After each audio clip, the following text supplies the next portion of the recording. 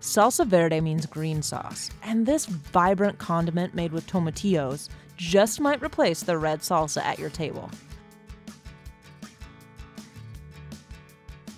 Let's get going and remove the husks from 1 pound of tomatillos and give them a quick rinse.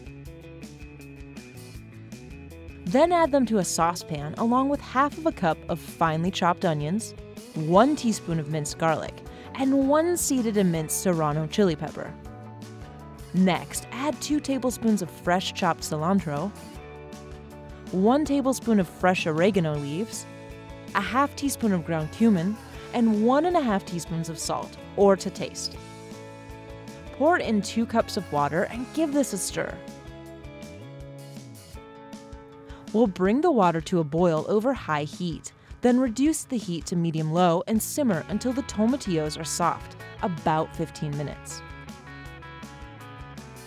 Cool this slightly before pureeing in batches in a blender until smooth, or a bit chunky, it's up to you.